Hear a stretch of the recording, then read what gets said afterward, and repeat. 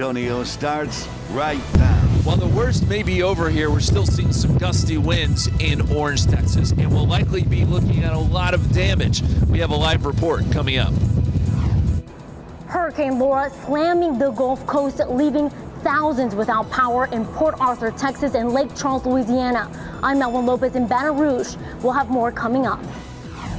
And outside with live cam, we'll see if any of this could affect our weather here in South Central Texas with Mike Ostrich coming up. It's a very busy weather morning, as you can tell. Good morning to you. It's Thursday, August 27th. Thanks for joining us this morning. Yes, very busy, especially as you saw our Justin Horn out there covering and has been following it all overnight. That's right. Reports from him throughout the morning. But let's go straight to Mike Ostrich for the very latest. Mike. Well, just look at the map behind me. And this thing, it made land last night as a very, very strong Category 4 storm with winds, sustained winds about 150 miles per hour.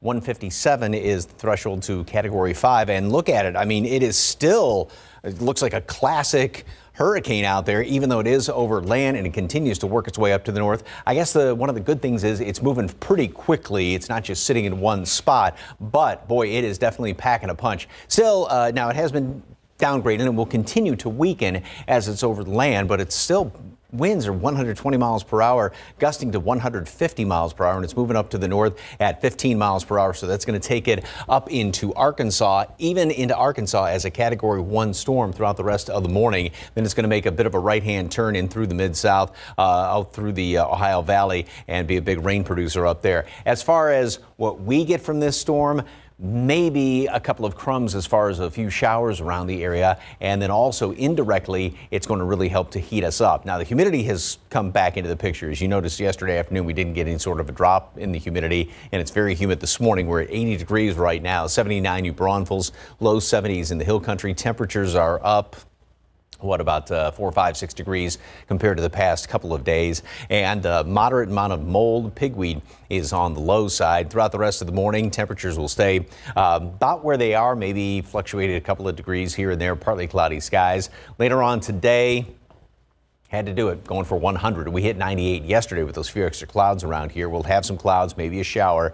It is going to be hot. It is going to be humid, and it's going to stay this way for a while. Details coming up in a couple of minutes. Time saver traffic right now. Here is Officer Nick Solis. Anything going on, sir? No, not much right now, Mike. Just a little bit of construction and some moderate to heavy traffic here. These are the northbound lanes of 151 from 410.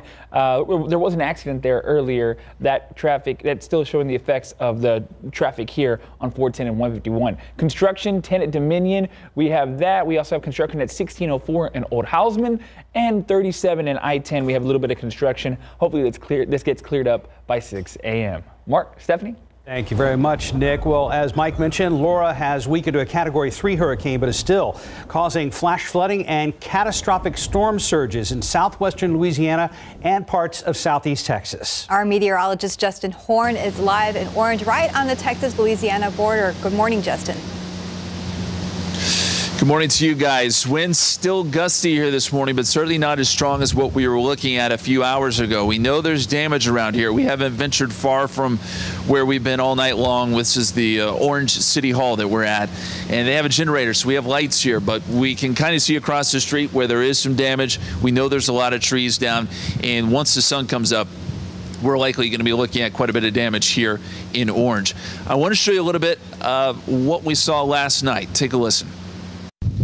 It's around 12:30 here in Orange, and we've really seen the winds pick up now, seeing some big-time gusts anywhere from 60 to potentially 70 miles per hour. A lot of rain as well. The storm is about, at least the eye of the storm, is about 30 miles to our south and east. We're expecting to get the western side of the eye wall, and as we speak, we're starting to see the power flicker here.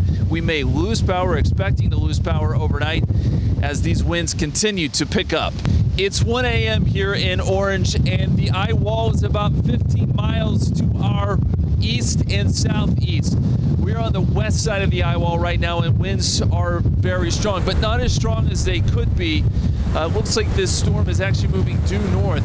We'll get just brushed by the eye wall. Our friends off to the east, though, much stronger winds. Places like Lake Charles getting battered by this storm this morning. and we're told that many people there in Lake Charles without power. You see trees come down in spots. We're keeping an eye on the power lines here off in the distance. Tree interacting with the power lines. You can see the sparks up there. It looks like this storm is almost moving due north. So it's going to move probably right up Sabine River. Oh, that's not good. We're going to get out of the way of that. It is 1:30 and we're in the worst of the storm, worst of Hurricane Laura as she's pushing off to the north. The eye wall moving just to our east. We're seeing some very strong winds here, gusts up to 80, 90, potentially even 100 miles per hour where we are. We have seen some damaged trees toppled, power lines going down, and we're likely going to see more of that as we go into the rest of the night.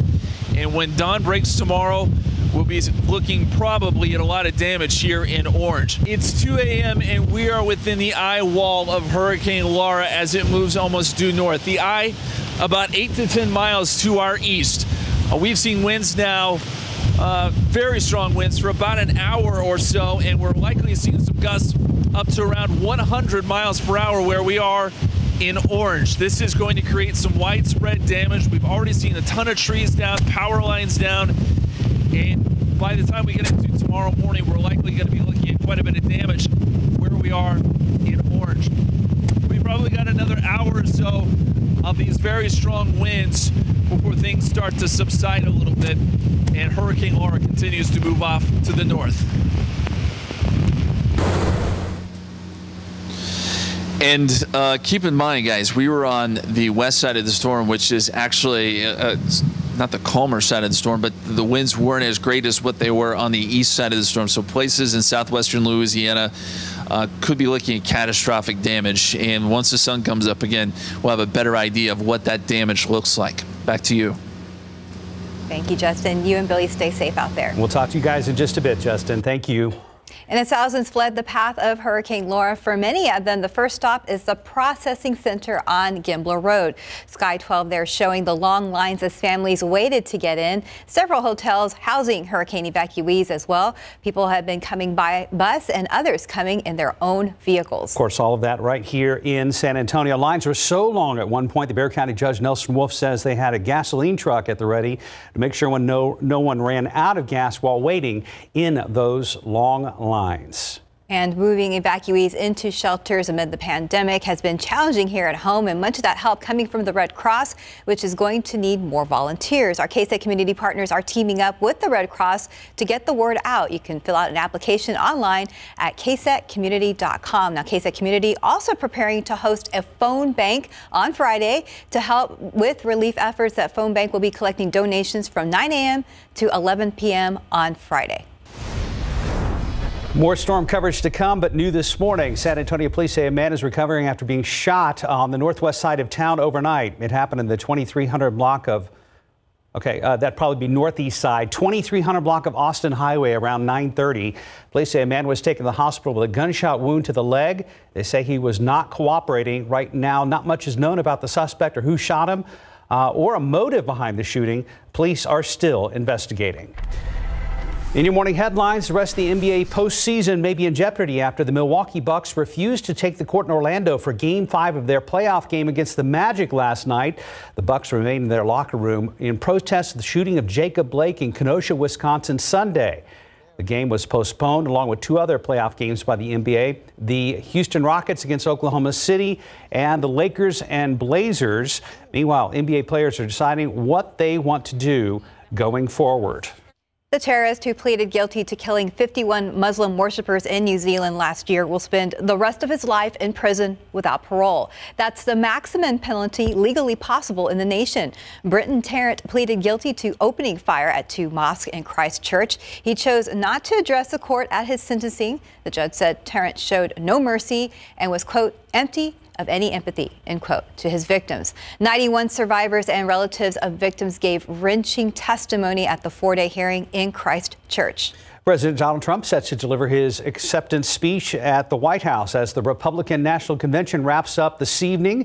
His speech expected to draw between 1,000 and 1,500 people. That's according to outgoing Counselor Kellyanne Conway.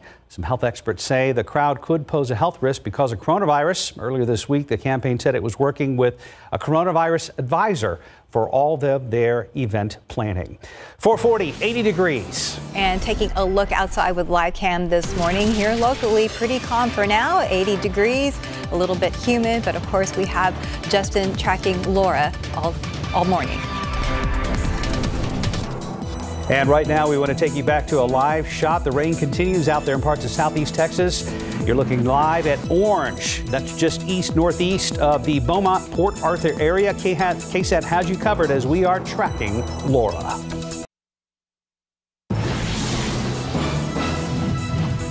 And Hurricane Laura, now a Category 3 hurricane, made landfall overnight as a strong Category 4 storm, packing winds up to 150 miles per hour. This is a live look at Galveston right now. One of the strongest storms ever to make landfall in the United States. And the power of the storm surge on full display as Laura came ashore. ABC's Elwin Lopez has an update now from Baton Rouge. This morning, the Gulf Coast feeling the effects of Hurricane Laura. Folks, this is not survivable. We're bracing for a challenge after we see this extremely destructive storm come through. The storm slamming the region, bringing heavy rain and gale force winds. And if you think you're safe because you made it through Rita in southwest Louisiana, understand this storm is going to be more powerful. Earlier in the day, Laura upgraded to a catastrophic event, rapidly intensifying as it barreled towards Texas and Louisiana. This is dangerous storm surge. And in some cases here, you look at some of these values, it's not survivable. Thousands flocking to evacuation centers around the state. This Hurricane Laura is going to be catastrophic for the areas that it hits hardest. And near Houston, we're expecting lots of traumas. Hospitals now preparing for the worst. Overnight, warnings from officials getting more urgent. The hurricane growing and tornado watches activated across Louisiana's coast.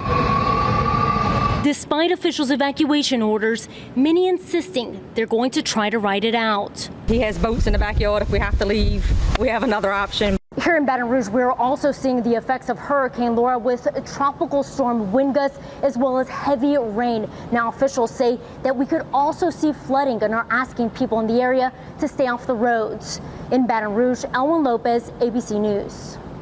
Now 445, 80 degrees. And coming up next, the latest on the police-involved shooting of Jacob Blake, including more details on the NBA protest.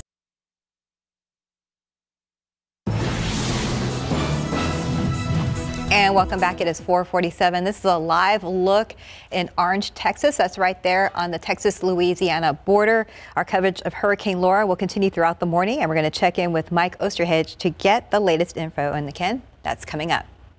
The NBA season appears to be on hold as players protest the shooting of Jacob Blake. ABC's Mona Qatar Abdi has the details in today's GMA First Look.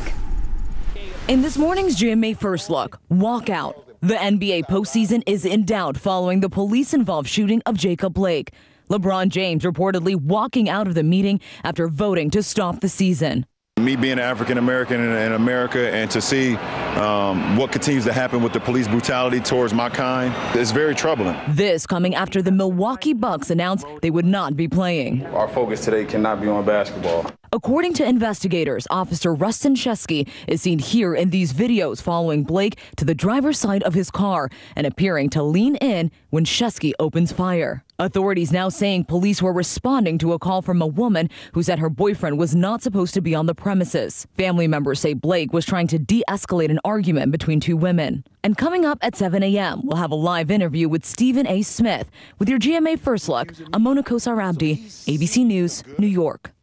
At 10 till. Let's go ahead and check traffic with Officer Nick Solis. Thanks, Steph. Not much going on right now. A little bit of construction still, but no major accidents. A lot of green on the screen. It's looking great out there right now, but we still have some construction here. This is 37 and I-10. That looks like it just cleared up. We have here, this is going to be 1604 in Old Houseman. Hopefully that gets cleared up here soon. And what else do we have? This is going to be 10 at Dominion. Still a little bit of construction there, but it looks like that is clearing up as well. All right, Mike, weather update. How's it looking? It's getting pretty humid out there as far as we are concerned there, and that is going to be sticking around. So unfortunately, just get used to it. Nothing really going on around here except for the humidity. Look off to the east. This is a radar picture right now, and as you can see, that thing is still packing a punch and working its way up to the north, but still a very well-defined eye to that storm. It is still a Category 3 storm with winds at altitude of 120 miles per hour. I say that because, first of all, as you can see, this is going to continue as a hurricane strength going up into Arkansas and then work its way in through the Mid-South and the Ohio Valley and finally get on out of here. But that's going to be a huge rainmaker, and we'll still have some pretty good winds associated with that storm. And I say those winds at altitude because the surface a little bit lower just because you've got houses, trees, everything else to kind of break up the wind a bit, but I mean, we're still looking at some 62 mile per hour sustained winds, 40s, upper 30s all around the area. You can see exactly where the eye of that storm is, and this right there at Orange is where Justin Horn is as of right now. Potential rainfall, I mean, we're talking about half a foot or better in many locations right along the path of that storm all the way up through Louisiana, and that's on top of along the coast, especially some of that storm surge that moved on in.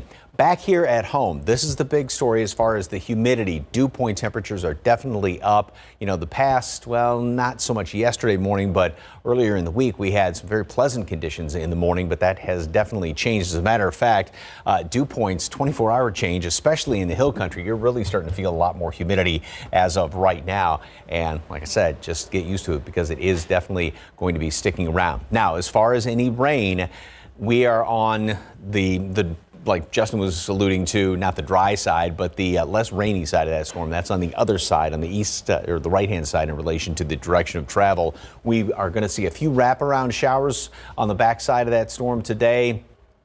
Pretty much about it. Maybe a couple of them tomorrow as well, but also being on the left side of the storm, that's where the air sinks a little bit more. And so actually the indirect effect from the storm is the fact that it is going to help us to heat up. And so yesterday was hot enough, and today is going to be even hotter. 93 degrees today at noon, partly cloudy skies, and going for a high temperature today. Yeah, I think it's going to happen up to 100 with a shower or two, but, you know, few and far between. Southeasterly winds just going to keep the humidity around here. Maybe a couple of showers tomorrow. Going pretty much for a clean sweep with triple digits in through the weekend, and still upper 90s next week. And again, maybe another chance at a few showers by the middle of next week, but just hot. Thank you. Thank you, Mike. 452, 80 degrees. And coming up next, a look at a new study that re-emphasizes the effectiveness of honey when fighting off common cold symptoms. Well, as expected, the bulk of Hurricane Laura is now inland over Louisiana, but you are looking live right now at the upper Texas coast and Galveston, where some wind and heavy rain is continuing to fall, but the bulk of the storm again hitting parts of southeast Texas and southwestern Louisiana very, very hard. Justin Horn is in Orange on the border with Louisiana. We'll have an update from him coming up. And stay with KSAT and KSAT.com for updates all morning long. And time now, it's 4:55. So honey can be used for a number of recipes, but now a new study shows it can cure common cold symptoms. Max Massey shows us this new study, how honey could even be more effective than over-the-counter medication. Oxford researchers find honey can be extremely effective in relieving the symptoms of cold and flu-like illnesses. Yes, even more effective than the usual commercial remedies. And honey can provide a safer, cheaper, and more readily available alternative to antibiotics. Honey has long been used as a home remedy for coughs, but its effectiveness in treating common illnesses has not been heavily researched, not until now. Physicians from Oxford University's Medical School and Nuffield Department of Primary Care Health Sciences analyzed existing evidence to determine how the symptoms of upper respiratory tract infections responded to honey. Those are sicknesses like the common cold, illnesses that affect the nose, sinuses, and your throat. Researchers compiled the results of 14 studies, 9 of which only involved children. Most compared honey with more conventional treatments, like over-the-counter medicines. When they looked at studies comparing honey to a placebo, authors were unable to reach the same conclusion as they did while looking at other comparative studies. They said more research should be done there, but a large category of previous research has proven that honey has the power to kill bacteria. Studies have shown that it is effective against dozens of strains of bacteria, including E. coli and Salmonella. These physicians and researchers encourage doctors to consider recommending honey to patients in place of prescribing antibiotics. These antibiotics can cause side effects and lead to antibiotic resistance when they're overused. And another study of 139 children found that honey did a better job of easing nighttime coughs and a better job of improving sleep than multiple popular brand medicines like Benadryl. Max Massey, KSAT 12 News. And time now is 4:57 and 78 degrees for now. President Trump is getting ready to speak on the final night of the Republican National Convention this evening. And SpaceX going to try another historic launch tomorrow. Details just ahead in Tech Bites. Live from KSAT 12. Good Morning San Antonio starts right now. Hurricane Laura battered the city of Orange overnight. We're still seeing some gusty winds, and we're going to be looking at a lot of damage. We have a live report coming up. Plus, the Republican National Convention concluding tonight with a speech from President Donald Trump. And outside live, looking at downtown, very humid over South Texas on your early Thursday morning. And a good morning to you. It is August 27th. Thanks for joining us. Happy Thursday, and a very busy morning for Justin, but also Mike. How's it looking, Mike? Well, not as busy here, obviously, and we're going to be talking to Justin in just a couple of moments. But one thing for sure, when you step outside, these numbers are definitely up from where they have been. Temperatures are in the basically mid and upper 70s, and the humidity has made a return as expected. And unfortunately, get used to that because it will definitely be sticking around. We've got a little bit of a breeze out of the northwest, but winds are going to be shifting around out of the southeast throughout the day, and so that will just continue to kind of pump in some of the humidity. Aquifer dropped down 0.3 of a foot yesterday. Obviously, we're still well below 660 on the 10-day average, and mold and pigweed are both on the moderate side. So what's it feel like when you step outside? Heat index right now at about 2, 3, 4 degrees to the current temperatures, and that's what's going to be greeting you as you head out the front door right now. As I mentioned, mold is on the moderate side. So humidity is back, hot, humid today. Looks like we're going to be back to the triple digits, a couple of showers out there, and then we're going to be seeing hot and humid conditions all the way through the weekend.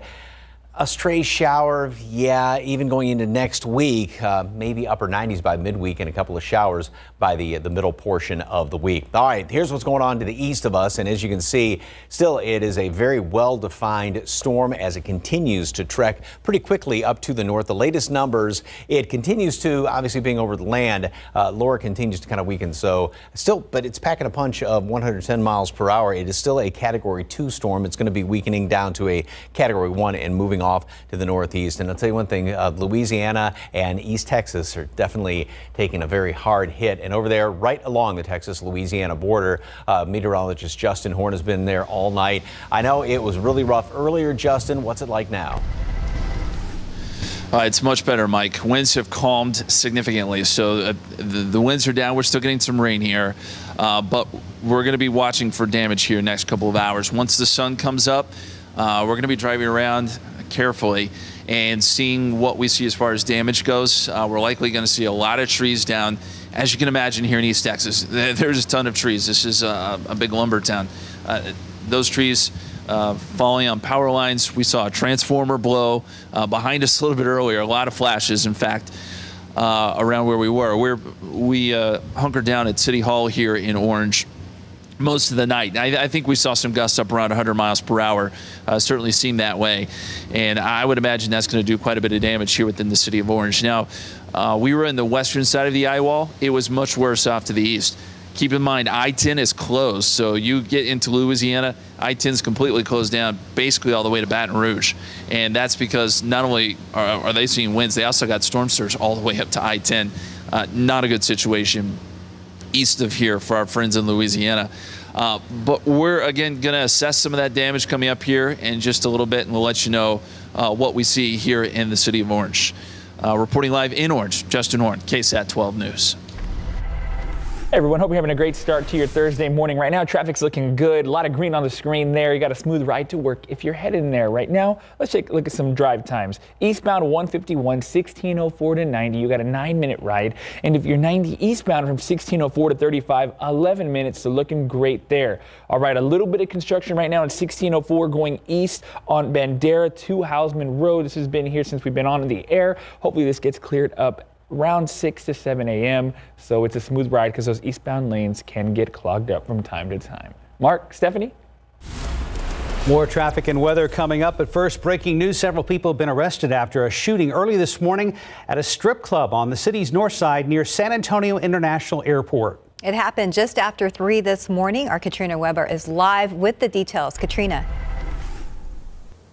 Well, good morning. There is one man who was shot here at this nightclub, and police are calling him a suspect. Now, I talked to police just a few minutes ago. They say at this point he is the only one who they believe is facing any charges. They do have several people detained. Let me give you a look at what's been going on. A lot of police here at the XTC Cabaret. This is just off of Broadway near Loop 410, and this is where the shooting happened about 3:15 this morning. Police say that there was a fight inside the nightclub where bottles were broken. There were several people involved. Security guards ushered everyone out of the club who was involved in that fight. And then that's when the shooting started. One of those people, police say, went back to his car, grabbed an AK-47 and began shooting at the club. Security returned fire, hitting that person who was shooting. He was hit in his upper body and his arm, taken to University Hospital. But police say it does not appear that his wounds are life-threatening. No one else here at the club was hit by any of the gunfire, but police are here with a thorough investigation going on. We did see some women come out of the club just now as they were being allowed to leave the club. But police, it seems, have a lot of work here to do to piece together exactly what happened. Reporting live on the north side, Katrina Weber, KSAT 12 News. Thank you, Katrina. Vice President Mike Pence closing out day 3 of the Republican National Convention as the GOP continues their pitch to the American people to re-elect President Donald Trump. ABC's Inez de la Cuetara is in Washington with the latest. Overnight, Vice President Pence taking center stage at the RNC. The choice in this election is whether America remains America. Speaking from Fort McHenry in Baltimore, the vice president addressed a crowd that, for the most part, was not wearing face masks as he tried to put a positive spin on the president's COVID-19 response, even as the U.S. reports nearly 180,000 coronavirus deaths. To bring America all the way back, we need 4 more years of President Donald Trump in the White House. What Joe doesn't seem to understand is that America is a nation of miracles. Biden camp slamming Pence, writing in a statement he used debunked scare tactics and gaslighting to try and further divide the country. Other speakers on day 3 included former Notre Dame coach Lou Holtz, who went so far as to question Biden's Catholic faith. The Biden-Harris ticket is the most radically pro-abortion campaign in history. They and other politicians are Catholics in name only. And Kellyanne Conway, one of the president's longest-serving advisors, who is set to leave the White House at the end of the month, citing a need to focus on her family. President Trump and Vice President Pence have lifted Americans, provided them with dignity, opportunity, and results. This, as we're learning, at least one of the immigrants featured in a naturalization ceremony that aired on Tuesday night did not know the video would be used at the convention or that President Trump would even attend. The president is set to close out the convention tonight with a speech he plans to deliver from the White House. But due to Hurricane Laura, sources tell ABC News the president and his advisors are considering adjusting RNC plans, though for now, nothing has changed. Inez de la Cuetara, ABC News, Washington. And time now is 5:08 and 78 degrees. Still ahead, the latest on a massive piracy ring bust that involves nearly every movie released since the year 2011. And if you're a fan of hard seltzers, Bud has 3 brand new flavors for you to try out.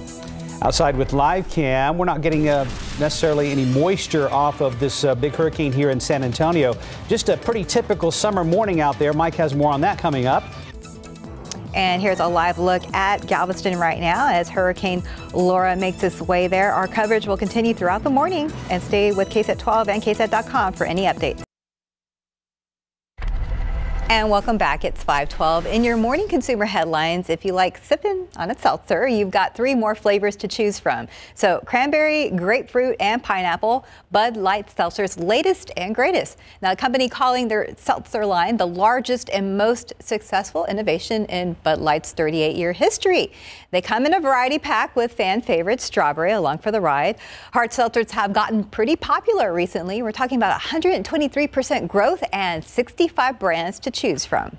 Record low mortgage rates have many people considering refinancing their houses, but many looking to refinance are about to get hit with a new fee. Starting in December, Fannie Mae and Freddie Mac will be charging a, quote, adverse market fee. It adds 0.5% of the total loan amount.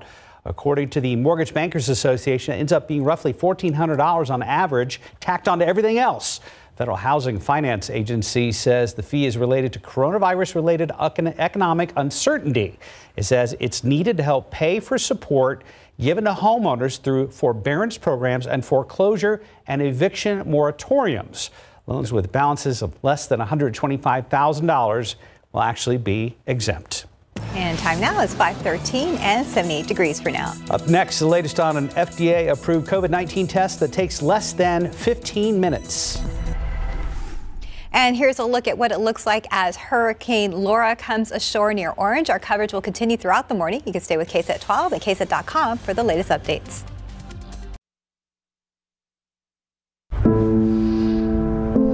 People came and they met, they felt comfortable. Is what we did with Coogan's. You felt safe, and if you were safe, you could be joyful. Everybody has a Coogan's, and almost half those small businesses, they could close if people don't do something. We have to keep our communities together. That's how we get through this.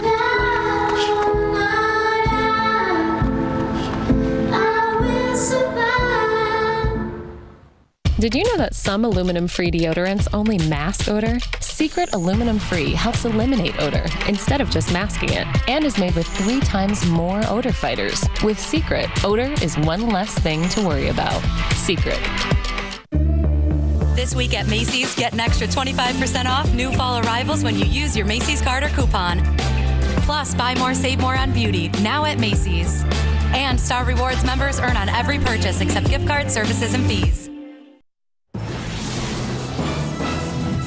5:17, our coverage of Hurricane Laura will continue throughout the morning. We'll be checking with Mike Ostrage to get the very latest info coming up. But right now, you're looking on lots of rain and some wind there in Galveston, east of Houston. Of course, the situation much worse up in the state of Louisiana, which is now pretty much 3/4 covered by the bulk of what is now Category 3 Hurricane Laura. The FDA has approved a COVID-19 test that takes just 15 minutes for results. ABC's Kenneth Moten has details in today's Tech Bites. In today's Tech Bites, the FDA approving an inexpensive COVID-19 test with fast results. The test from drug company Abbott still needs to be administered by a healthcare professional using a nasal swab. It costs just $5 and results come back in 15 minutes. And federal prosecutors have announced a massive movie piracy bust. Authorities in New York charged 3 men, accusing them of obtaining movies before their release and putting them online. Investigators say the ring stole nearly every movie released by the major studios since 2011. SpaceX is preparing for another historic day. Elon Musk's company will launch a rocket from Cape Canaveral Friday, an attempt to land the booster back on dry land. Other SpaceX launches used a landing pad on the water. SpaceX hopes the use of reusable rockets will enable space tourism in the future.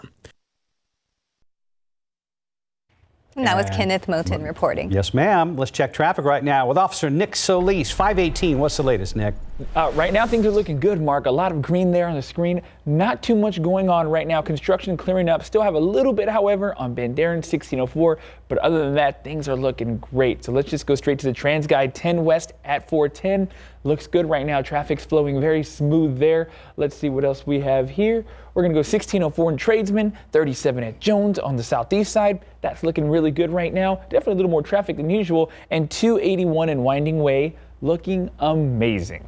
So if you're headed to work, expect a smooth ride. All right, not too bad on the roadways. Thank you, Nick. And Mike's here with an update on Laura, and you said it's now continuing its trend of weakening, even though it's still a pretty good-sized storm. Yeah, I mean, just looking at this picture on radar right now, this thing is still packing a punch. You can see a very well-defined eye to this, but it's cut off. It gets all of its energy from the very, very warm waters in the Gulf of Mexico. It was like bath water when the thing was moving on through, and that's why it was just going up so high, so quickly, I should say, in strength in the past couple of days. But now, as it's over land, it continues to drop down in strength. It's now down to a Category 2 storm. Winds have definitely been dying down, but just think, when it made landfall last night as a very strong Category 4 storm, the wind, sustained wind, was up to about 150 miles per hour with gusts upwards of 180 or even higher than that in some locations. But it has definitely weakened, but still, I mean, obviously packing a punch, and it will continue to weaken very quickly, but it's still going to be a big rain producer, working its way up to the north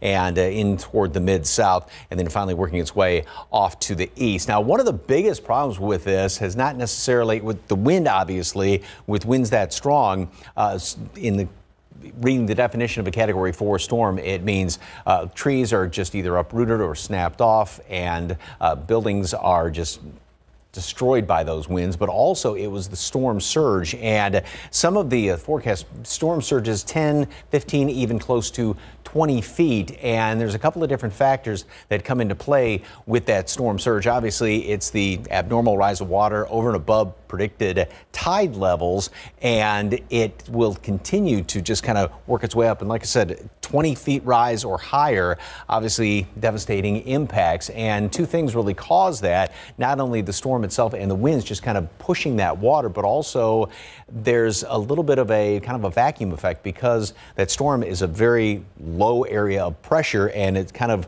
pulls the water up a little bit and causes it to rise somewhat, and then gets thrown on inland. So that's why you have those very, very high storm surges. All right, high temperatures yesterday. We made it to 98 degrees here in town, going for a lot more in the way of triple-digit temperatures, and I think that's going to be happening here in town. We're going to have a lot of sunshine, a few clouds out there, as well as maybe a shower or two. And then the heat index, though, that's really going to be the factor. Those numbers are going to be getting up into the definitely low hundreds over the next couple of days. And as far as rain, well, we may see a couple of showers trying to pop up here and there, kind of on the backside of that storm. But we're not on the rainy side of the storm. We're on the hot side of it, because the way things spin in the atmosphere, and when you're on the left-hand side of a storm like that, it helps to cause the atmosphere to sink a little bit, and that helps it to heat up. So that's why we're going to be definitely on the hot side. 93 degrees today at noon with partly cloudy skies, then a high temperature up to 100. It'll feel like the low hundreds. Couple of showers, and I keep saying hope for the best, but don't be disappointed when you don't get any rain. That's going to be the case tomorrow. We will keep triple digits around through the weekend. So the last weekend of August is going out in style, and it looks like September is going to be starting off very hot as well. Hopefully a couple of showers by midweek. Hopefully, but we'll prepare for the heat. Exactly. Thank you, Mike. Right now it's 522, 78 degrees. And coming up next, the results are in for DC's big fandom event, and it was a super heroic success. We're going to tell you how many people tuned in for the online event. Your pick 3 numbers: 218 Fireball 2, Daily 4 9780 Fireball 1. Cash 5, 3, 16, 21, 22, 29. Lotto Texas 14, 21, 27, 35, 44, 52.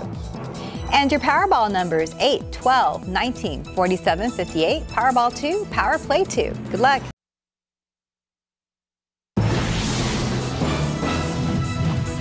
And taking a live look at Orange, Texas, right there on the Texas-Louisiana border. Our Hurricane Laura coverage will continue with our Justin Horn throughout the morning. Stay with us at KSAT 12 and KSAT.com for the latest updates. DC Comics celebrating one of its most successful events ever. Here's Douglas Hyde with the Hollywood Minute.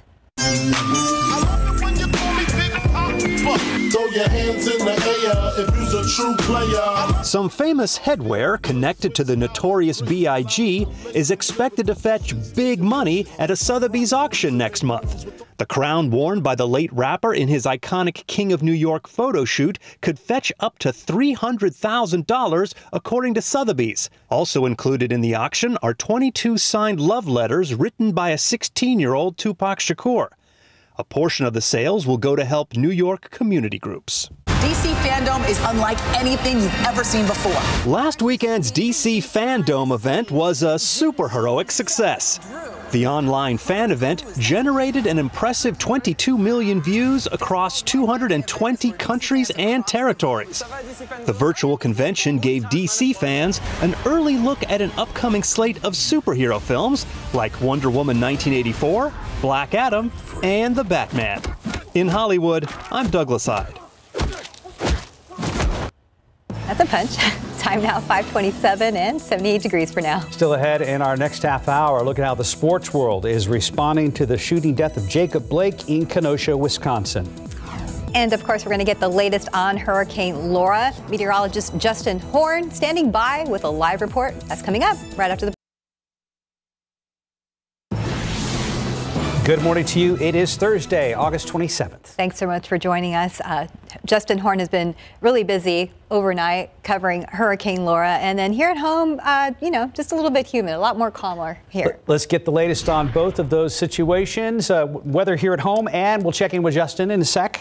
Good morning, everyone. And, we've been talking about how the left-hand side of a storm, in this case, our side, is the calm side. And that's what we are seeing right now. We basically aren't getting anything from this storm directly. A couple of showers trying to pop up later on today. What it is doing indirectly, though, is helping to heat things up. So it was hot yesterday, and it's going to be even hotter today in the next couple of days. And we've got dew point temperatures that have definitely gone up. Yesterday afternoon, it was nothing like what it was earlier on in the week and even last weekend, where we had those lower humidities in the afternoon. So it was very warm and humid, and that's going to be the situation again today. Mold's on the moderate side. Pigweed is low. Temperature is going for 100 today. Maybe a shower. Again, I keep saying hope for the best, but don't be disappointed if you don't see any rain. Now, here's what it looks like on the satellite radar picture, and that is Hurricane Laura. It did make landfall last night as a very, very strong Category 4 storm. Now, when it's over the land, it continues to weaken, if you will, but it's still a Category 2 storm right now, 110 mile per hour sustained winds,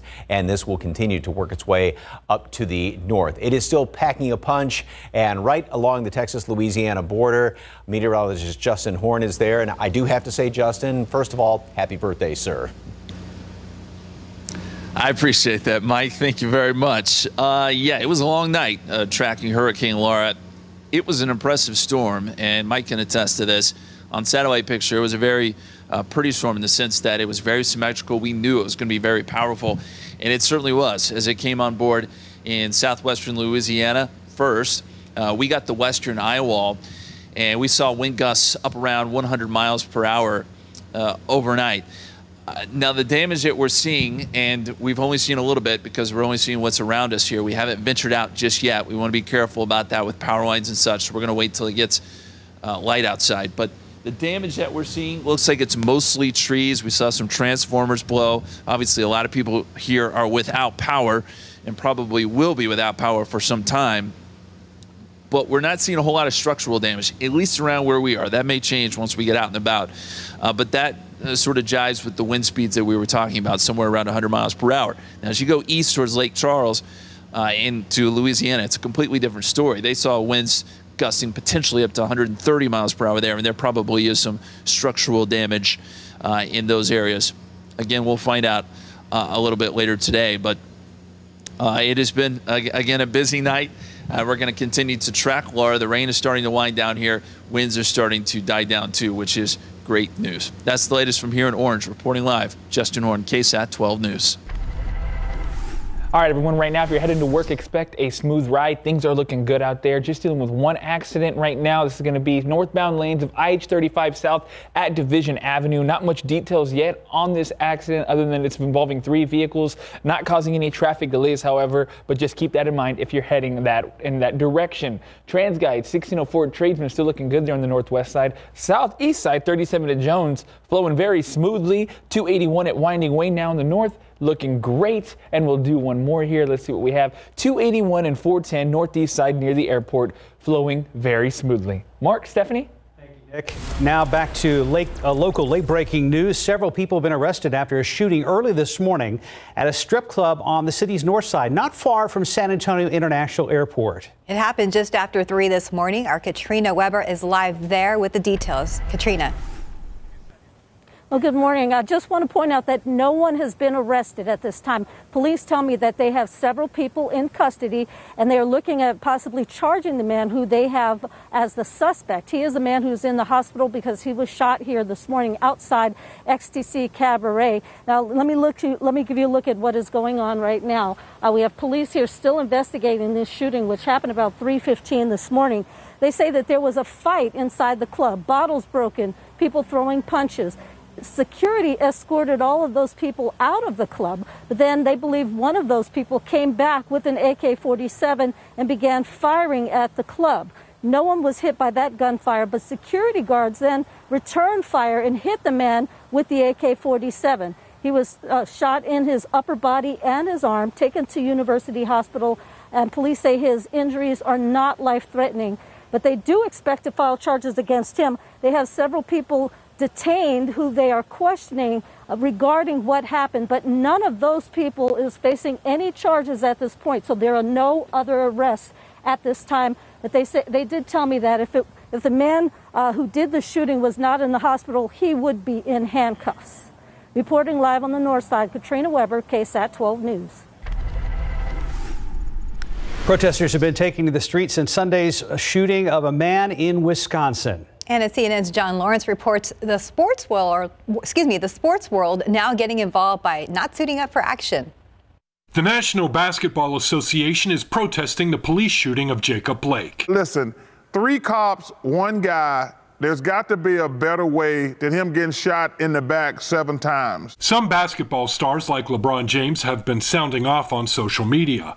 But on Wednesday, the league, following the lead of the Milwaukee Bucks, decided to put its postseason on hold. It's all the NBA together, and that came together within just a couple-hour time period, showing the great leadership of the NBA, understanding the magnitude of the situation. Shortly afterward, other pro sports organizations, including some Major League Baseball teams, followed suit. As a white player on this team, is how can we show support? What's something tangible that we can do to help our black brothers on this team? Former President Barack Obama among those applauding the move, tweeting it's going to take all of our institutions to stand up for our values. But CNN sports analyst Bob Costas says this walkout could lead to a backlash. Some will resent it. Some will say, I'm not going to watch anymore. I've had it up to here. They said it with Colin Kaepernick. They've said it with Black Lives Matter. President Trump tweeted Wednesday that he'll be sending the National Guard to Kenosha to restore law and order. I'm John Lawrence reporting. Here at home, residents in the Delview community are seeing small progress when it comes to dealing with the homeless epidemic in their area. For years, residents have complained about the growing number of encampments in and around residences and shopping centers in the area of Vance Jackson and I-10. Well, this summer, District 1 Councilman Roberto Trevino launched a pilot program that brings police, city services, and social workers to the Vance Jackson corridor to speak directly with those homeless individuals. So far, 30 people have been connected with services. The city says they want a long-term solution, and that takes time. I'd want the city and the community to understand is that these are people, right? And that their experiences, their story, their trauma, it's each person, like I said, it's an individual basis. And before we start trying to say what we can do as a community, it would be helpful if they understood the humanity of that person and to have patience with the resources and to have patience with the process. The city is looking to expand the program to all 10 districts next year. District 8 is hosting a virtual town hall meeting Thursday evening. You can head to KSAT.com for information and a link. In other headlines this morning, when it comes to anti-maskers, federal health officials say do not argue. That's what the Centers for Disease Control and Prevention is recommending to retail and service employees. It's part of new guidance that came out this week on limiting workplace violence. The CDC says if someone doesn't want to wear a mask, don't argue with them, especially if they make threats or become violent. They also suggest businesses look into conflict resolution training for their workers, security cameras, and pick out special areas in the store where they can go to if they do not feel safe. Tesla CEO Elon Musk just became the 4th richest man in the world. Earlier this month, Tesla's stock closed at an all-time high, boosting Musk's net worth up to $85 billion. In case you're wondering about the others at the top of the list, as of this week, Amazon CEO Jeff Bezos maintains the top spot, worth about $197 billion. Microsoft co-founder Bill Gates in number 2 with $123 billion. And Facebook CEO Mark Zuckerberg is next with $106 billion net worth. And time now, 5:39 and 78 degrees for now. Still ahead, how much is too much when it comes to kids' screen time? We'll break down recommendations by health experts. And coming up next, hurricane season will last until the end of November. So we have a breakdown what you need to know as more storms approach the U.S. And outside with live cam. Obviously, we're tracking Laura, but we need to get you updated on the extreme heat here in South Texas as we're getting closer to the end of month of August. Thank goodness you're watching GMSA. The Atlantic hurricane season runs from June to the end of November during the warmest part of the year. And the reason for that is the water really needs to warm up for the first step when it comes to a tropical storm formation. That water needs to be at least 80 degrees Fahrenheit in order to really start the process of hurricane formation. Warm air will rise over that warm water, and that allows for evaporation, which eventually results in unorganized thunderstorms. Now, those unorganized thunderstorms will eventually form and become a little bit more organized when that warm air, which goes up high in the atmosphere where it's really cold, becomes cold and starts to sink. That increases winds and actually starts rotation, and eventually you have a really organized center of low pressure. That's when strong winds develop and that eye develops, that characteristic eye develops around tropical storms and hurricanes. And the more clearly you can see that eye, the more developed that storm system is. And unfortunately, hurricanes are actually one of the dangerous and most deadliest form of weather that our Mother Earth can create. But that's a little example on how hurricanes form. And again, just a reminder, tropical storm season in the Atlantic lasts through the end of November. And here's a live look at Orange right there on the Texas-Louisiana border. Our coverage on Hurricane Laura will continue throughout the morning. You can stay with KSAT 12 and KSAT.com for the latest updates. Looks like the rain continues there, and as we get closer to sunrise, we'll start to get a better idea of the scope of the damage from Hurricane Laura. Yes, we'll be checking in with Justin as the time goes along. 5:44, 78 degrees. And still ahead, the debate continues about the value and potential harm of screen time for kids, even as more children are doing more schoolwork online.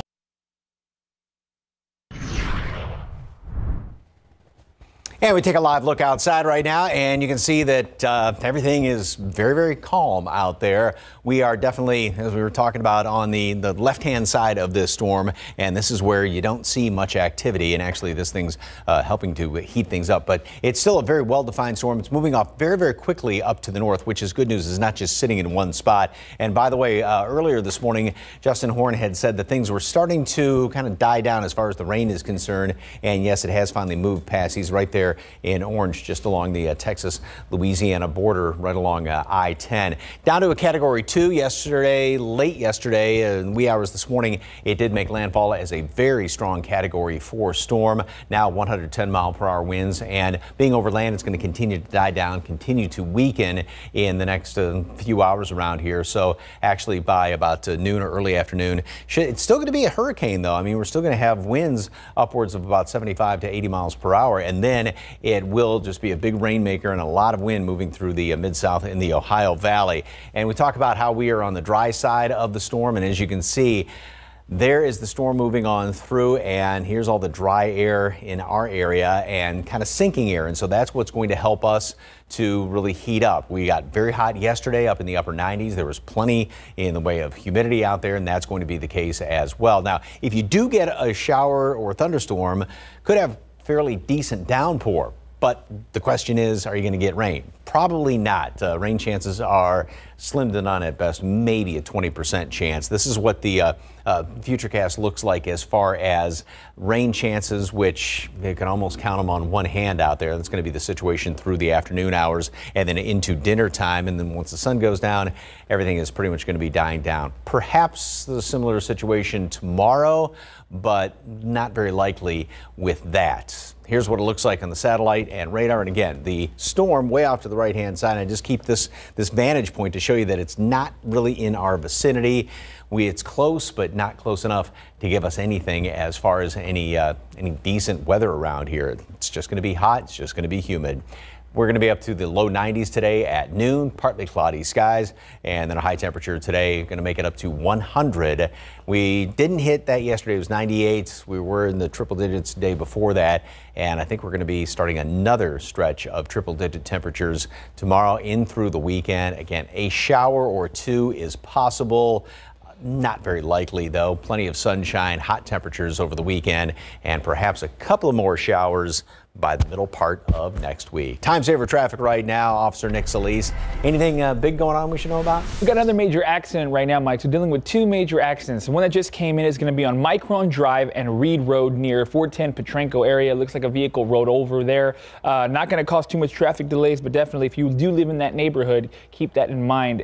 It could slow you down and heading to the schools there. All right, still working on this accident northbound I-35 at Division Avenue. Looks like it's going to get cleared up very soon and not causing too much traffic build up there, so that's always good news. All right, TransGuide time. 35 at Evans looking good right now. Traffic definitely started to pick up in those southbound lanes, though. 37 and I-10. We had some construction there earlier. That looks good. And 1604 in Old Houseman looks like that construction is now cleared up as well. All right, everyone, please have a safe day. And remember, wear that seatbelt. Mark, Stephanie? Thank you, Nick. The debate over how much screen time is healthy has been going on since the dawn of television, and it continues as more and more young people interact with screen-based technology. And that's right. Children are growing up using tablets and smartphones, and now with virtual learning, these screens are being looked at more frequently than before. Max Massey shows us there are benefits, risks, and recommendations linked to all this screen time. Right now, children spend more than 2 hours a day watching TV and even more time playing with apps, video games, and smartphones. While television has gone down slightly, smartphone, tablet, and social media usage have all gone up. Much of the debate about the value and the potential harm of this screen time revolves around children's screen-based entertainment and fun activities. Less emphasis on that learning factor, but there are good things about all this screen time as well. Things like building modern skills that help prepare children for college and careers. You have unlimited learning and creating. People 30 years ago would have to go to an encyclopedia, go to the library, use a dictionary if they wanted any information. We have a limitless database at our fingertips. Next, communicating. During this pandemic, a lot of interaction was limited to things like Zoom, Skype, and Facebook. But remember, there are some possible risks of screen time as well. Increasing rates of childhood obesity, engaging in risky or aggressive behavior, developing attention problems, screen addiction, sleep disorders, and language and developmental delays. So let's go over some basic recommendations from the American Pediatric Association. For kids younger than 18 months, try to avoid the use of screen media other than video chatting with remote friends and family. If your children are 18 to 24 months old, digital media can be introduced briefly, but it should be limited to high-quality education programming, and caregivers should view the media with the child, helping them understand what exactly they're seeing. Children should not watch alone. And for children 2 to 5 years old, you should limit screen time to just 1 hour a day of high-quality programs. Things like educational games, web apps, and programming. And for kids 6 to 17 years old, place consistent limits on the time spent using media and on the types of media they're using. Make sure that screen time does not take place of adequate sleep, physical activity, and other behaviors essential to common day health. Remember, though, not all screen time is the same. Reading a book on a Kindle or doing homework on the computer, not the same as scrolling through Instagram. Max Massey, KSAT 12 News. Just now about 5:53, 78 degrees. Let's take a look at your winning lotto numbers. Pick 3, 218, Fireball 2, Daily 4, 9780, Fireball 1. And cash 5 numbers 3, 16, 21, 22, 29. Lotto Texas 14, 21, 27, 35, 44, 52. And don't forget about Powerball 8, 12, 19, 47, 58. Powerball 2, Power Play, also 2. The pandemic and stay-at-home orders have taken a toll on many businesses. Cultural institutions are not exempt. A recent survey shows that 1/3 of all U.S. museums are in danger of closing for good. CNN's Mandy Gaither has more. Even in good times, those in the museum industry will tell you they operate on a thin budget. When they all shuttered very suddenly back in March, I was scared for the field. Laura Laud is president and CEO of the American Alliance of Museums. In June, the organization surveyed 750 museum directors across the U.S. She says the results confirmed her worst fears. 1 in 3 museum directors reported that there's significant risk of their having to close permanently, or that they just don't know if or how they can survive absent some, additional financial relief in the coming months. Lott says many museums remain closed or only partially open. Those with outdoor space like botanical gardens or zoos are faring better than those that are indoors and interactive like science centers and children's museums. She says the industry accounts for 750,000 jobs, contributes $50 billion to the economy each year, and many benefited from PPP loans in the spring, but now that money is running out. The longer, the pandemic goes on, the more museums, I'm afraid, we actually are at risk of losing permanently. For today's Consumer Watch, I'm Mandy Gaither. Still ahead the next hour of Good Morning San Antonio. The very latest on Hurricane Laura as it barrels its way through western Louisiana, not far from the Texas border. You're looking live at Orange, Texas, right there on the border where the rain continues. We'll be checking out our Justin Horn, who has been up all night long tracking Laura, coming up right here on GMSA. And as we go to break, a quick look at the roads with TransGuide. Increased traffic flow for sure. We'll get the latest from Officer Nick Solis with Time Saver Traffic.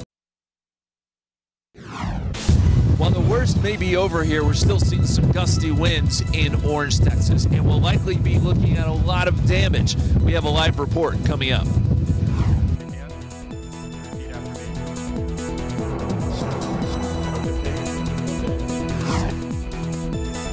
And taking a look outside with live cam this morning, it is 77 degrees, a little humid here, of course, a lot more active to the east. We're going to check in with Mike and also have a live report from Justin in just a bit. Live from KSAT 12, Good Morning San Antonio starts right now. And a good morning to you. It is Thursday. It is August 27th. Thanks so much for starting your morning with us. And yes, it has been a busy morning. We've been following Justin, who's been tracking Hurricane Laura all overnight. Been very busy. Of course, he is right there on the Texas-Louisiana border. We're going to be checking in with him in just a moment. Let's bring in Mike Osterhage, kind of set things up for how the rest of our day is looking and the very latest on Laura, which continues to weaken. Mike. Correct. It is continuing to move. Made landfall last night as a Category 4 storm, very strong storm. We are on the sinking side of that storm, which means it helps to heat things up. We don't get much of any rain out there. Temperatures right now, the heat index is at 79 degrees. We've got lots of humidity. That's definitely going to greet you as you step out the door this morning. Mold's moderate. Pigweed is on the low side and going to make it up to 100 later on today. Maybe just a couple of showers out there. Now, Hurricane Laura, it is still considered a Category 2 hurricane with winds about 105 miles per hour, but obviously it has continued to weaken. When it made landfall as that Category 4, sustained winds were about 150 miles per hour, almost on the verge of becoming a Category 5 storm. And there were also wind gusts last night upwards of about 180 to 185. Still seeing 150 mile per hour wind gusts with this storm. And this is what it looks like on the satellite radar picture as it made land and continues to move up to the north very, very quickly. And obviously it's dumping a lot of rain. The storm surge has been very, very high. And Justin Horn was right in the thick of things. As you can see, the eye of that storm passed right to the east of his location there in Orange. And this is what it looked like when things moved through. Justin? It's around 12:30 here in Orange, and we've really seen the winds pick up now, seeing some big-time gusts anywhere from 60 to potentially 70 miles per hour. A lot of rain as well. The storm is about, at least the eye of the storm, is about 30 miles to our south and east. We're expecting to get the western side of the eye wall, and as we speak, we're starting to see the power flicker here. We may lose power, expecting to lose power overnight as these winds continue to pick up. It's 1 a.m. here in Orange, and the eye wall is about 15 miles to our east and southeast. We're on the west side of the eye wall right now, and winds are very strong, but not as strong as they could be. Looks like this storm is actually moving due north. We'll get just brushed by the eye wall. Our friends off to the east, though, much stronger winds. Places like Lake Charles getting battered by this storm this morning. And we're told that many people there in Lake Charles without power. You see trees come down in spots. We're keeping an eye on the power lines here off in the distance. Tree interacting with the power lines. You can see the sparks up there. It looks like this storm is almost moving due north. So it's going to move probably right up Sabine River. Oh, that's not good. We're going to be get out of the way of that. It is 1:30 and we're in the worst of the storm, worst of Hurricane Laura as she's pushing off to the north. The eye wall moving just to our east. We're seeing some very strong winds here, gusts up to 80, 90, potentially even 100 miles per hour where we are. We have seen some damaged trees toppled, power lines going down, and we're likely going to see more of that as we go into the rest of the night. And when dawn breaks tomorrow, we'll be looking probably at a lot of damage here in Orange. It's 2 a.m. and we are within the eye wall of Hurricane Laura as it moves almost due north. The eye about 8 to 10 miles to our east. We've seen winds now, very strong winds for about an hour or so, and we're likely seeing some gusts up to around 100 miles per hour where we are in Orange. This is going to create some widespread damage. We've already seen a ton of trees down, power lines down, and by the time we get into tomorrow morning, we're likely going to be looking at quite a bit of damage where we are in Orange. We've probably got another hour or so of these very strong winds before things start to subside a little bit and Hurricane Laura continues to move off to the north.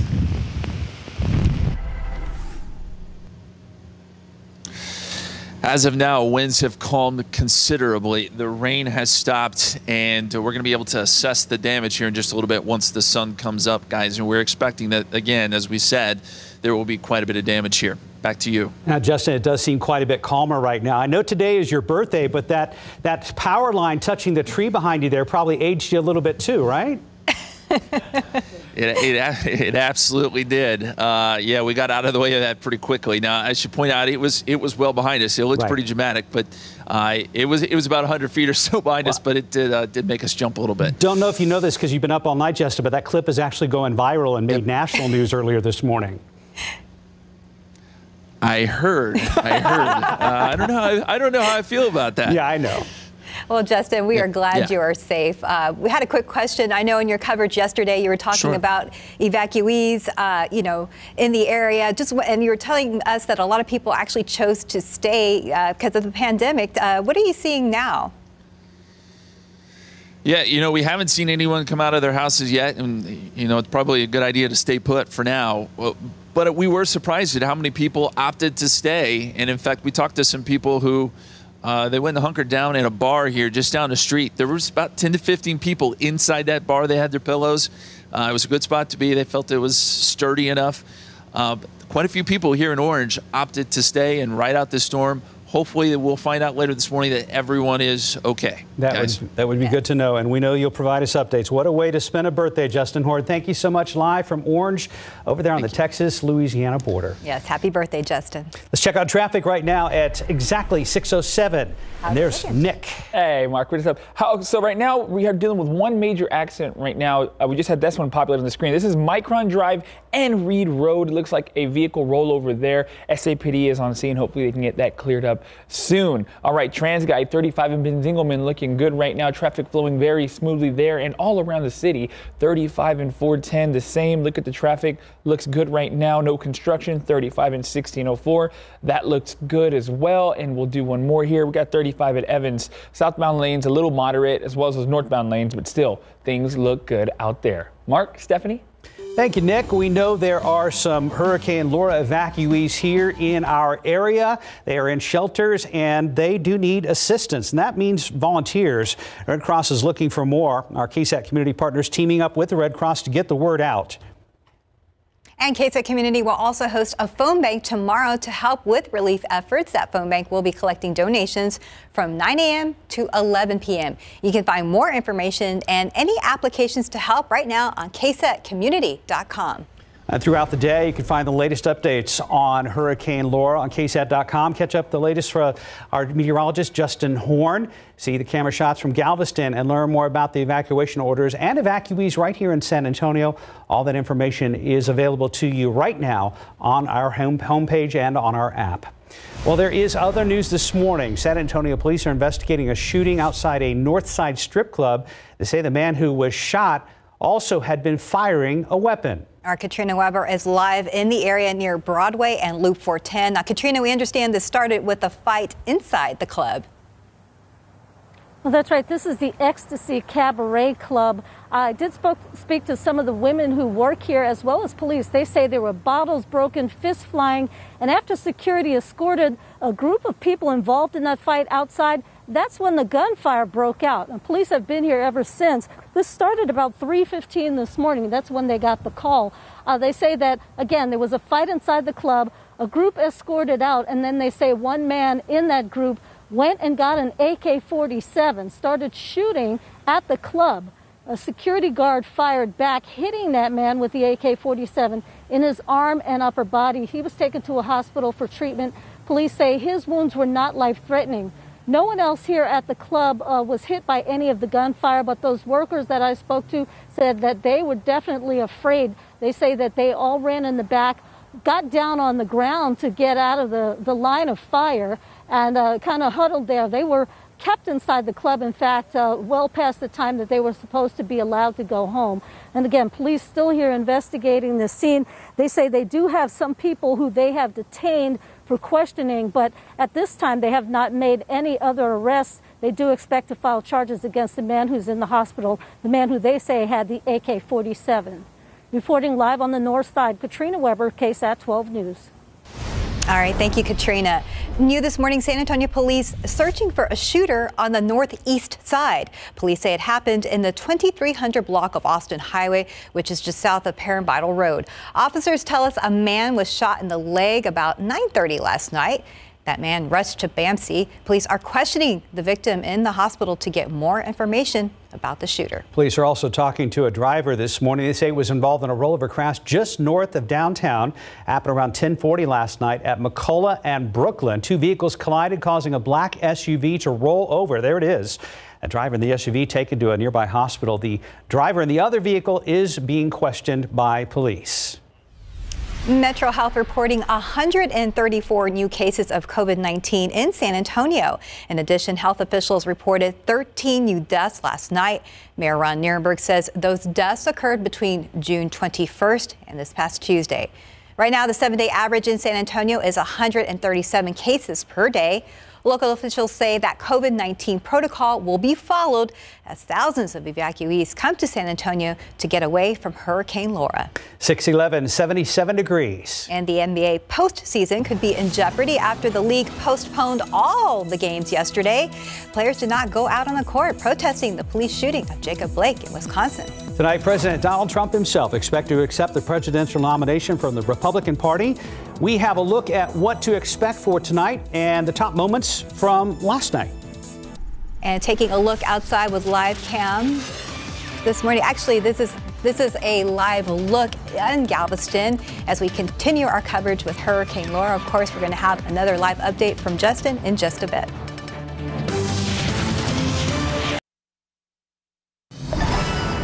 .615, welcome back to GMSA. Vice President Mike Pence closed out night 3 of the Republican National Convention, accepting the nomination for vice president. President Donald Trump is expected to accept the nomination for president tonight. ABC's Ines de la Cuetara has the latest. Good morning. There was little mention of the COVID-19 pandemic last night, while Vice President Pence defended the president's response to the crisis.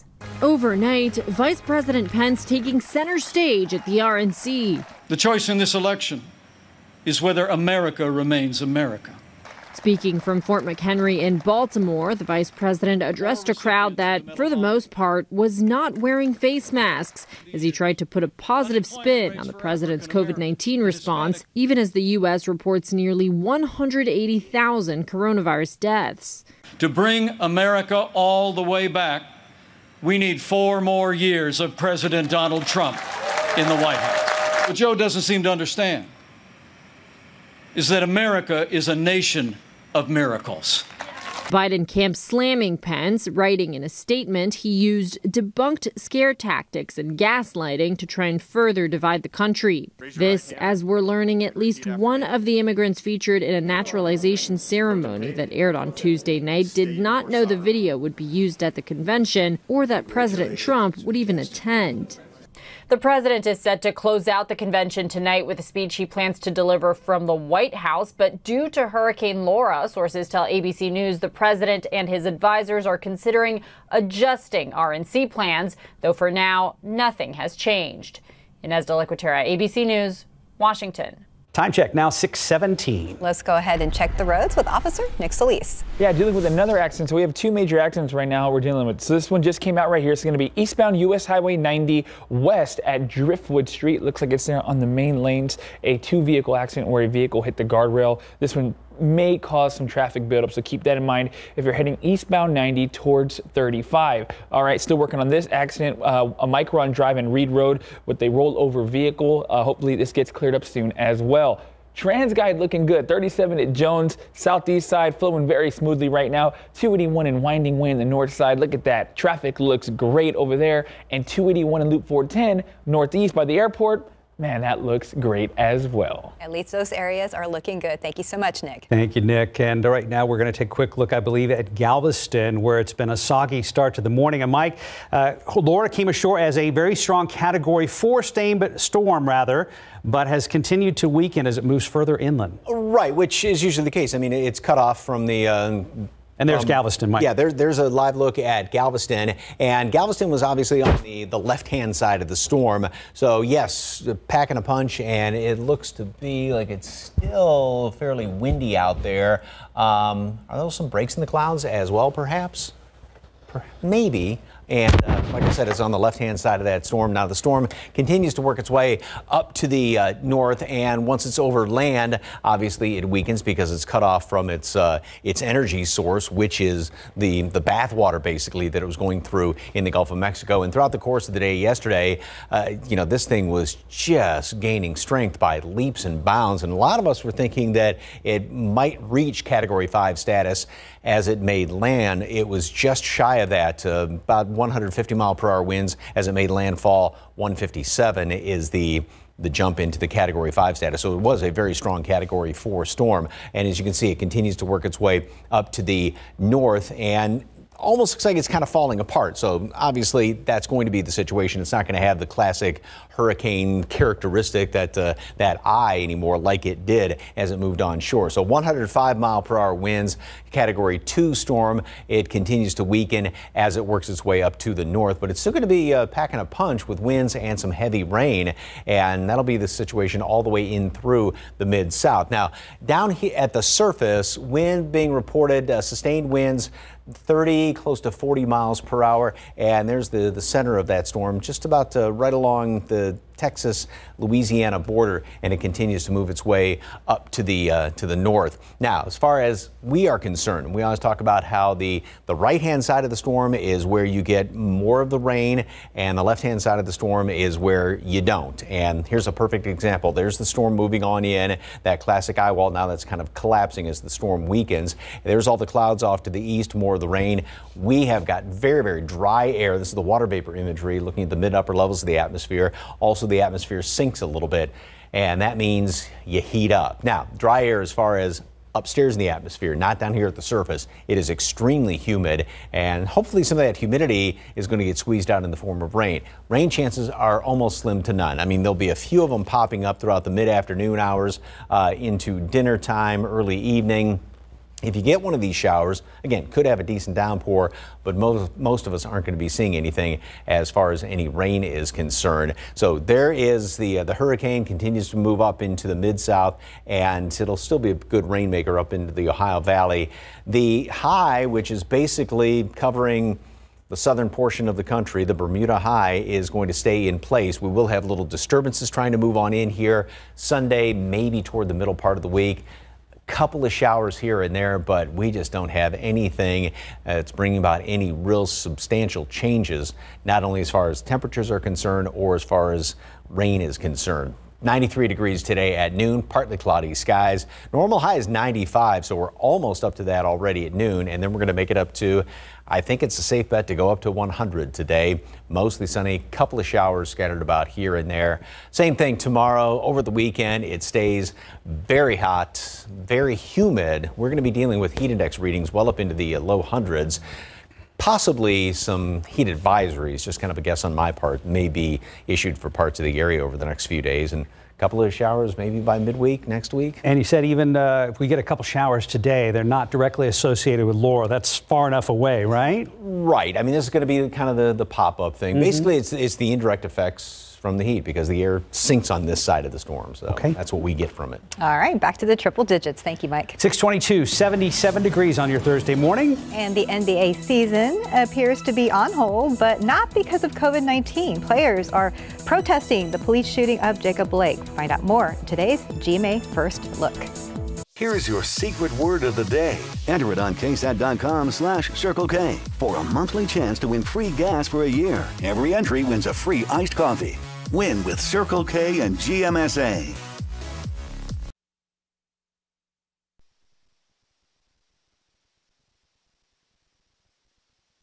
Humira patients, this one's for you. You inspired us to make your Humira experience even better with Humira Citrate Free. It has the same effectiveness you know and trust, but we remove the citrate buffers. There's less liquid and a thinner needle with less pain immediately following injection. Ask your doctor about Humira Citrate Free, and you can use your copay card to pay as little as $5 a month. Humira can lower your ability to fight infections. Serious and sometimes fatal infections, including tuberculosis and cancers, including lymphoma, have happened, as have blood, liver, and nervous system problems, serious allergic reactions, and new or worsening heart failure. Tell your doctor if you've been to areas where certain fungal infections are common, and if you've had TB, hepatitis B, are prone to infections, or have flu-like symptoms or sores. Don't start Humira if you have an infection. Ask your doctor about Humira Citrate Free, the same Humira you trust with less pain immediately following injection. If you can't afford your medicine, AbbVie may be able to help. In this morning's GMA First Look, walkout. The NBA postseason is in doubt following the police-involved shooting of Jacob Blake. LeBron James reportedly walking out of the meeting after voting to stop the season. Me being an African-American in America and to see what continues to happen with the police brutality towards my kind is very troubling. This coming after the Milwaukee Bucks announced they would not be playing. Our focus today cannot be on basketball. According to investigators, Officer Rustin Shesky is seen here in these videos following Blake to the driver's side of his car and appearing to lean in when Shesky opens fire. Authorities now saying police were responding to a call from a woman who said her boyfriend was not supposed to be on the premises. Family members say Blake was trying to de-escalate an argument between two women. And coming up at 7 a.m., we'll have a live interview with Stephen A. Smith. With your GMA First Look, I'm Mona Kosar-Abdi, ABC News, New York. Hey, over in Beaumont, a billboard company sliced through its ads to get ready for Hurricane Laura. Lamar Advertising says many of its billboards have a hurricane frame without panels. Crews try to remove the vinyl signage, but if there's not enough time, they just slice right through it. This is so the hurricane force winds can blow through the signs and hopefully leave the structures standing. And mandatory and voluntary evacuations have been ordered for several Texas cities and counties. Right now on KSAT.com, we have an article with a list of places with those evacuation orders, the routes, and until when they are in effect. For more information, you can head over to our website at KSAT.com and find the article under the local news tab. Busy news and weather morning right now, 627, 77 degrees. And a live look at Galveston this morning. Justin Horn will join us again in the next half hour to tell us about Hurricane Laura and how Texas communities are faring after the storm. Looks like it's actually trying to clear there in Galveston. That's good news there. Bottles broken, fists flying, and then gunfire. That was the scene at this Northside Strip Club. Good morning, I'm Katrina Weber. I will tell you more about it. Hurricane Laura battered the city of Orange overnight. We're still seeing some gusty winds, and we're going to be looking at a lot of damage. We have a live report coming up. We can't make you leave, and you decided this on your own so you can stay, but you are on your own. Don't dial 911. No one is going to answer. And guess what? It's you and God. And that was the mayor of the city of Port Arthur, who says about 30% of the community decided to stay in the coastal town despite evacuation warnings. And then here at home, where you're not seeing any direct impact from Hurricane Laura, a few wispy clouds out there as the sun is trying to come up on your Thursday. It is August 27th, and we have a lot to talk about in the weather department this morning. Yes, we do. Good morning. Thanks for joining us. And let's go ahead and check in with Mike first. Yeah, not actually much to talk about as far as locally. Obviously, it's a beautiful start to the morning. It is humid out there, though. We have dew points now back up into the 70s throughout a good chunk of the area, even upper 60s in parts of the hill country. So you'd notice it when you step outside this morning. Mold's on the moderate side and pigweed is low. Hurricane Laura, it is still considered a Category 2 hurricane, 105-mile-per-hour winds. Of course, when it made landfall, it hit at about 150-mile-per-hour sustained winds. This is a very strong Category 4 storm, so obviously it's weakening being over land, but it's still packing a punch. Still very strong winds. It will continue to work its way up to the north, even into Arkansas as a Category 1 hurricane. This is what it looked like in the past 12 hours as it moved on shore, and as you can see, there was a very distinct eye which basically went right over Lake Charles, just to the east of the Louisiana-Texas border, right there in the city of Orange, and it looks like the rain is pretty much stopped right there as of right now, but it was definitely kind of on just the western edge of the eye wall. That's where Justin Horn is, and he's going to be reporting live from there in just a couple of moments. But first of all, we're going to check out traffic, time saver traffic, and Officer Nick Solis. And what's going on out there? Well, not much right now, Mike. We just as TransGuide, things are looking good. A couple of accidents, but other than that, things look great right now in the city. Going straight here to TransGuide 10 at Frio, inbounds and outbounds. Look at that. Looks wonderful right now. Let's head right here to, oh, sorry, my graphics. That's not the right graphics, but still, things are looking good out there right now. Mark, Stephanie? Thank you, Nick. We'll get back to you with that update on time saver traffic. As Mike just mentioned moments ago, Hurricane Laura is now down to a Category 2, but very powerful hurricane moving inland. However, it did make landfall overnight near the Texas and Louisiana border as a Category 4 storm. Our Justin Horn has been covering the storm all night long from southeast Texas. Joins us live this morning from Orange, over there on the Texas-Louisiana border. Justin, good morning to you, sir. Good morning to you guys, and we're starting to see some light on the horizon, so this is going to give us a much better idea of what we're dealing with here as far as damage. I suspect we're going to see a lot of trees down, and that's probably going to be the main concern here. Winds last night, probably somewhere in the range of 90 to 100 miles per hour where we are here in Orange. During the peak of the hurricane, we were on the western edge of the eye wall, and we got some of those big-time winds. Now, not as strong as the winds we saw, or that they saw off to the east around Lake Charles, but enough to do some damage around here. We can see some of the houses that are around us here that basically there's a ton of trees down, probably taking some power lines with it as those trees came down. Again, we're starting to see some light on the horizon. We'll probably get the storm chaser out, drive around, see what we see as far as damage here in Orange. And it's not just Orange. Beaumont, Port Arthur, the whole Golden Triangle. It's an area that was hit pretty hard by Hurricane Laura. What a monster storm. I mean, this was a huge, huge storm. Nearly went Cat 5 when it made landfall. In places in southwestern Louisiana, not going to be in good shape today. They likely sustained some catastrophic damage there. Not only did they see winds, they saw incredible storm surge. We didn't see as much in the way of storm surge here, thankfully. But again, we'll be assessing the damage. We'll bring you some reports coming up a little bit later today, guys. And Justin, right now things look a lot calmer, behind you as they did earlier. You guys were in the middle of, very, very strong winds, and so it was pretty impactful for you there as well. Absolutely. Yeah, and we found a good spot last night to hunker down, made sure that we were sheltered from the winds and we were away from trees and power lines, and we were able to safely stay out of harm's way last night as Hurricane Laura came through. Now, as we mentioned earlier, there were a lot of people here in Orange that opted to stay. We'll also be finding out this morning how they fared. Hopefully everyone doing okay this morning, guys. And tricky to get around too, even on TransGuide here in San Antonio this morning, Justin. It's saying that I-10 is closed over there on the Texas-Louisiana border, and that truck traffic is supposed to go all the way up 35 and over I-20 through parts of northern Louisiana. All right, Justin, thank you very much. And by the way, again, happy birthday. A weird way to be spending your birthday on the road covering a major hurricane. Thank you, Justin. Thank you, Justin. Well, he mentioned Port Arthur, or rather Beaumont. Some of the hurricane evacuees that have come to San Antonio are from the Port Arthur area. That is a coastal city on the border with Louisiana. The mayor of Port Arthur told people who decide to stay that it is, quote, just between you and God. Local services, including emergency services like 911, would not be working. Port Arthur's mayor also has some advice for anyone who is seeking refuge here in the Alamo City. Stay put, plan to stay there for another 3 to 5 days, I would say. Okay, and the reason why I'm saying that, because we don't know the severity of what is going to happen or from the impact of Laura. And we'll know that, but we won't be able to assess that until Friday.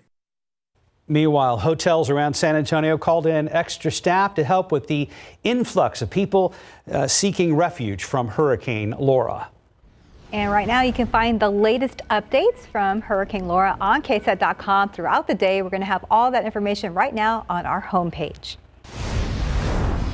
San Antonio police saying things got especially heated at a Northside strip club overnight. They say a man thrown out for fighting sprayed the building with gunfire, but then he was shot himself. Katrina Weber live outside Ecstasy Cabaret near 410 and Broadway. And Katrina, you mentioned earlier that this happened around 3 this morning. Shouldn't that business have been closed by 2 a.m.? Well, I asked that question of police, and they say that apparently this business does not have a TABC license, which would regulate that they would have to shut down at 2. They don't serve alcohol here, so they're not under those regulations to shut down at 2 o'clock. But right here now, I just wanted to point out what's been going on. We had a bit of a commotion just a few minutes ago. There was a man who seemed very agitated. He was yelling that his friend had been shot. Police trying to calm him down. Things got pretty heated. It seems that they have diffused the situation, but that was not the case earlier when there was gunfire here involving someone else. I believe we may have some video to show you. If not, you can see what's still going on here. The police say they got called here about 3:15 this morning.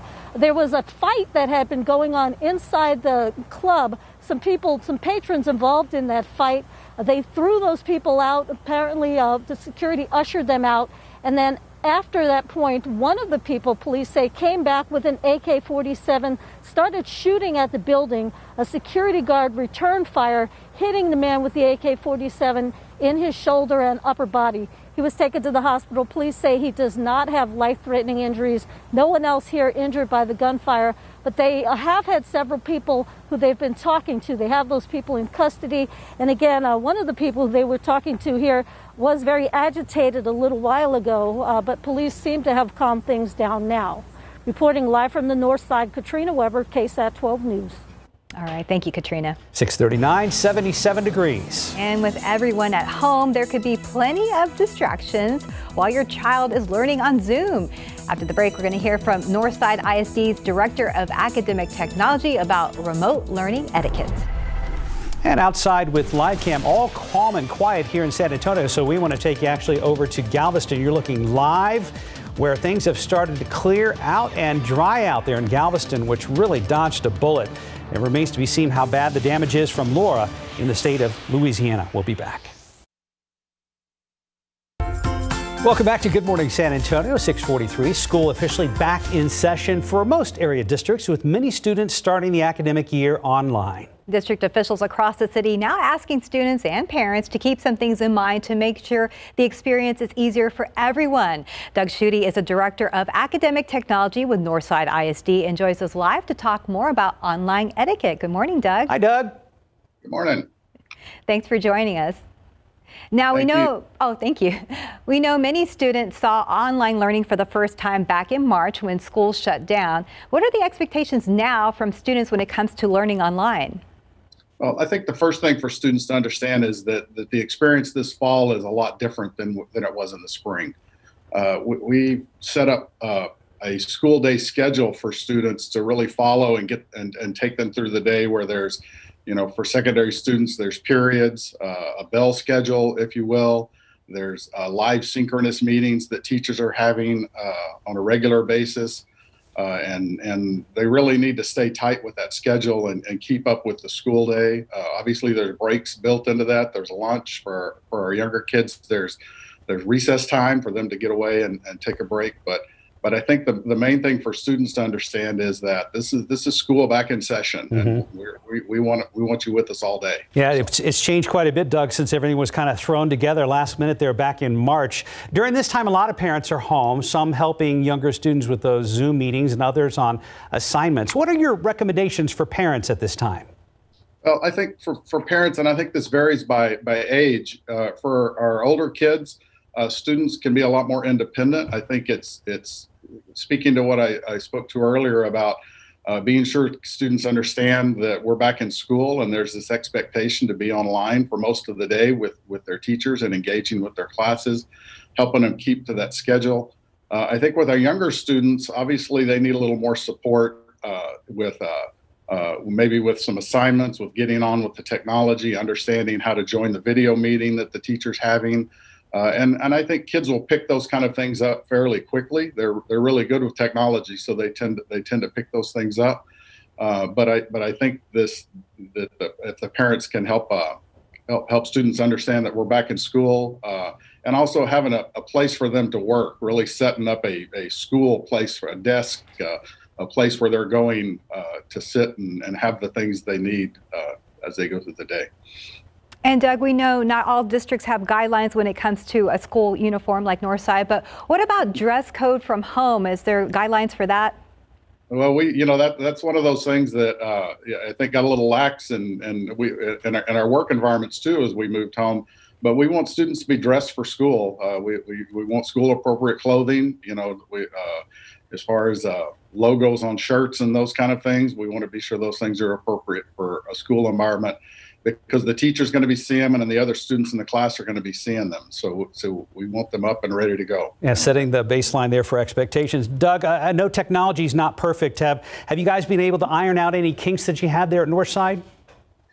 We did. We have some workarounds for the problems we had earlier in the week. Still working on some of the things that were causing us some problems, but yesterday and the day before, we were able to conduct class in the fashion that we were expecting. We had kids logging in a different way, but we did get them on, and most of the kids were connecting with teachers on Tuesday and Wednesday. So good news. We feel good about where we are there. Fantastic. All right, thank you so much, Doug Schutte with Northside ISD. Thank you, Doug. Have a good rest of the year, sir. Good luck. All right, time to check traffic one more time and see how lucky drivers are on the roads. Here's Officer Nick Solis. Thanks, Mark. Right now, seeing little pockets of moderate traffic all around the city, but still not bad. If you're headed to work, expect still a smooth ride. Well, a couple accidents that are just getting cleared up. Eastbound U.S. Highway 90 west at Driftwood Street. That one looks just about clear. And this rollover accident we had at Micron and Reed Road there on the west side, that's looking good as well. It looks like that's about cleared up. All right, TransGuide time 1604 in Bandera, looking good there. 410 at Fredericksburg and I-10 at Callahan East. Traffic flowing smoothly, but it is moderate out there, so keep that in mind. 10 inbounds and outbounds at Frio. Hey, that looks great right now. Traffic flowing perfectly. And 10 at UTSA Boulevard. That looks great there as well. All right, thank you, Nick. As we take a look at Galveston, similar skies here in South Texas, Mike Osterhage, as you come in now to the conversation. Are we seeing indirect effects on our weather here in South Texas, having a major hurricane next door? Yes, and not what you would think. It's helping to keep things very, very hot around here because this side of the storm, the air tends to sink. Now, it's a beautiful start, obviously, and some of those clouds are some of the high clouds. This is looking off to the east, obviously, and some of the high clouds on the extreme western edge of the storm. It continues to move up to the north, almost with a little bit of a tilt to the northeast, and as you can see, it doesn't have quite the distinct eye in the center of it like it did just maybe a couple of hours ago, and still big rain producer out there. As you can see, it's kind of falling apart just a little bit, but it is still a Category 2 storm, 105-mile-per-hour winds. Now, this morning, it had dropped down to roughly a Category 3 and has been weakening quite considerably since last night when it made landfall as a very strong Category 4 storm with 150-mile-per-hour winds. And obviously over land, it's going to continue to weaken because it's cut off from its energy source, which is the warm water of the Gulf of Mexico. Still considered Category 1 storm as it works its way up to the north fairly quickly into Arkansas. And we're going to be seeing a lot of wind up there, a lot of rain going into the Mid-South and the Ohio Valley. As far as we are concerned, once again, this is the water vapor imagery. We're on the sinking side of this storm. There's the center of it right there. All the clouds off to the east of it, most of the rain to the east because of that counterclockwise rotation. But this causes the atmosphere to sink. And this is the dry air upstairs in the atmosphere. And this is what we have. Didn't get much from it, except with that sinking air, that helps to heat things up. And so that's the indirect effect, if you will, from this storm. There will be a couple of stray showers kind of popping up around here. One or two of them, like we've seen, the past 4 or 5 days or so. Some folks will see some rain. If you do get one of these showers, because it is so humid down here at the surface, you may actually get a fairly decent downpour. But again, you can probably count them on one hand later on this afternoon. That'll be the situation into tomorrow as well. And temperatures will stay very, very warm all the way through the weekend and even into the first part of next week. I don't know, very warm, I should say just very hot. 93 degrees today at noon, partly cloudy skies, 100 for a high temperature today. We made it up to 98 yesterday. It was up into the low hundreds the day before. Heat index is definitely going to be something that we take notice of today in the next few days, because that 100 is going to feel like about, say, 104 or so, and even higher heat indices in parts of the western part of our viewing area. Hundreds through the weekend and first part of next week. Again, a stray shower here and there. Same thing, maybe a little better chance middle of next week. Back to Laura for a second. I have a friend who lives in Lake Charles, Louisiana area, and he said as the storm was coming through, it sucked all his doors open and actually sucked his window AC unit out of his bedroom.